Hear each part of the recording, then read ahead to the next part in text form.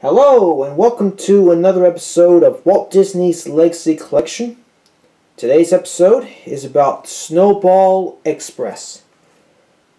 This film came to theaters on December 22nd, 1972, and it stars Dean Jones, Nancy Olson, Harry Morgan, Keenan Wynn, Johnny Whitaker, Michael McGreevy, George Lindsay, Kathleen Cody, and Murray Wicks.